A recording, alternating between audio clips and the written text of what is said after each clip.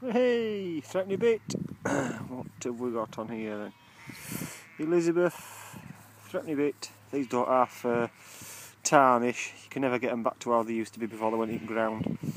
I think we've got a 1960s date on there, have we? Yeah, 1960s threatening bit. Jolly good. And again, still pulling coins out of this field. Yeah, I'm really enjoying tonight, even though it's a bit wet. I've noticed that signals are back to normal again now. It's ground's a bit dry, a bit damp again. So yeah, keep on going. Hopefully find another silver tonight before I go home. See you on the next one. Bye for now.